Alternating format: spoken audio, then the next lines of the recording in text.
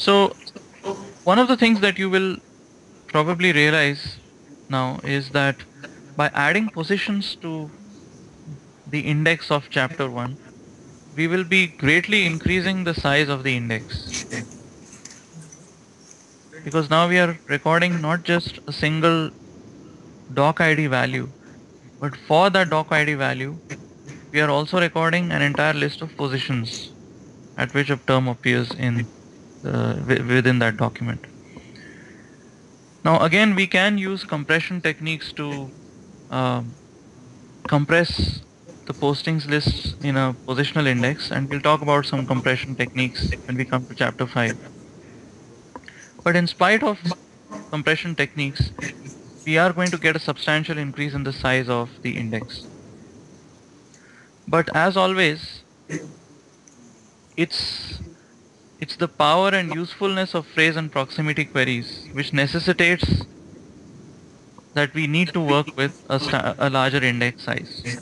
We can't say I'm not going to uh, build a positional index because it's just going to take up too much space. Well, then somebody else will build it, and if they are able to serve their users better, then their company will be more successful. So it's often what users want that determines what exactly you need to implement. Because users find phrase and proximity queries useful, we'll need to expand the index and handle such queries.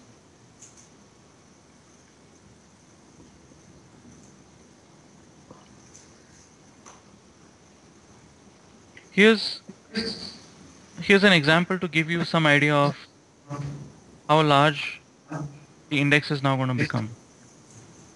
Since we need an entry for uh, every occurrence of a term within a document, not just every presence of a term in a document, the index size is now going to depend on the document size. If you have a very, very long document with many terms in it, then that document is going to appear repeatedly in the postings list for some of those terms, because some of those terms are going to appear many times in that document. Now, an average web page has about 1,000 terms, but there are certain kinds of documents which are very, very long, which have 100,000 terms. Now, consider a term T, which appears on an average with a frequency of 0.1%. That is, it appears once every 1,000 words.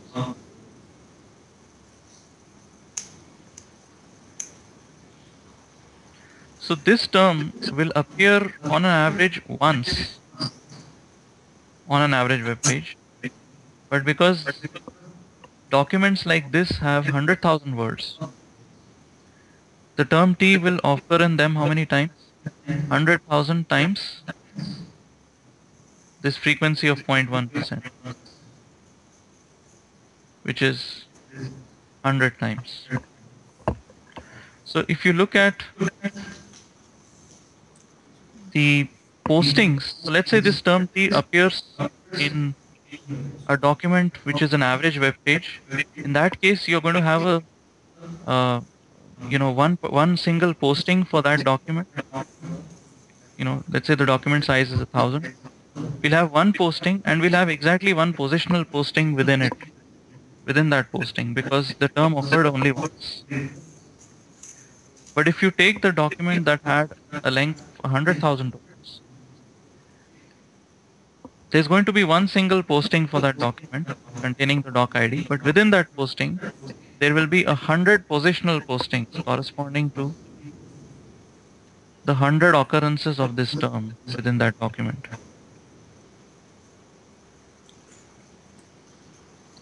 So you can see that um, if you just had the standard inverted index, okay, let me call it the index from chapter 1, we would have just had a single posting for both of these documents.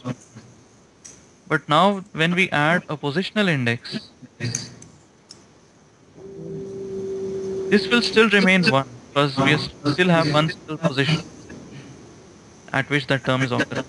But now we are going to have 100 occurrences of the term in the second document. The length of this posting just has gone up by a factor.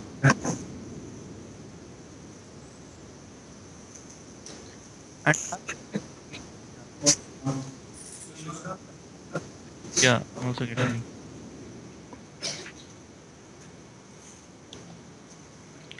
So as a rule of thumb, yeah, now it's better. As a rule of thumb, by adding positional information to an index, you're going to make the index about 2 to 4 times larger. Okay, these are empirical rules of thumb observed from indexes that are built in practice. If you build a non-positional index on a corpus and then you build a positional index, the latter index is going to be about 2 to 4 times larger.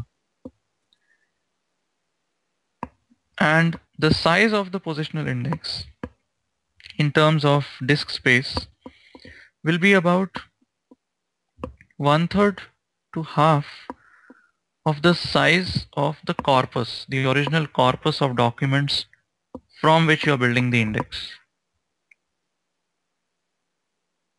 And of course, this holds for English-like languages. For example, if you look at languages like Chinese, we saw that it has its own issues because detecting word or sentence boundaries itself is a very, very hard problem. And we're going to see that later on in this lecture that we're going to look at another kind of index which will be used for languages like that. But for English-like languages, these are the empirical observations. If your corpus size is something, the size of the positional index you built from that corpus will be about 1/3 to half of that. And the size of a positional index is going to be 2 to 4 times larger than the size of the index we saw in chapter 1, a non-positional index. Now the two schemes that we saw for answering phrase queries, the byword index and the positional index, these two schemes can actually be combined into a hybrid approach. For example, we could keep a positional index for most of the queries. So most of the phrase queries could be handled using the positional index that we just saw. But certain queries that are very, very popular, certain phrase queries that are very, very popular, like Michael Jackson, Britney Spears, and so on, you don't want to repeat the intersection operation on the positional index again and again. If you know that these phrase queries are pretty popular, you could just collect these popular queries, these popular phrase queries into a separate byword index and just look up that byword index if you get a phrase query that's one of the popular ones.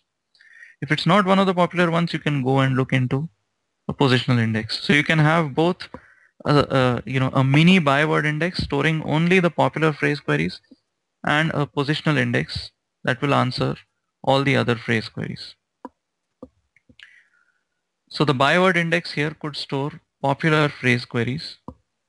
That's one of the reasons, that's one of the kind of phrase queries that you may want to store in the mini byword index here. Another kind of query that you may want to store in the byword index is very expensive phrase queries. Even if these particular phrase queries don't occur too many times, if the operation of calculating the answer on a position in a positional index is very costly, then you may want to pre-calculate the answer and store it in a byword index. For example, a query like the who. Both these words by themselves are very, very common words, and so you're going to have these huge postings for both the terms. And within, uh, within a document also these terms would have appeared many times, and so the postings list operation for intersection is going to be pretty expensive. So you can store queries like this also in a separate byword index. There are some other hybrid approaches, or a hybrid or extensions to the technique that we've seen. For example, there's one technique by Williams.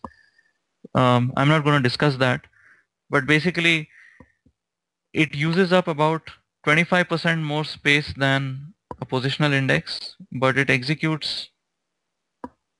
answers the queries in about one-fourth of the time that a positional index does. But again, you don't need to know this. It's called the next word index.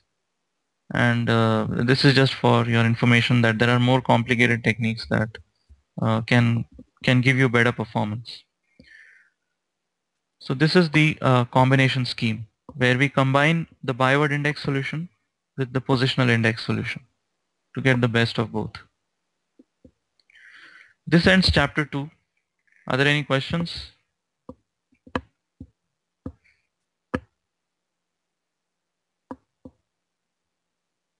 How did you find this chapter? Was it interesting, boring?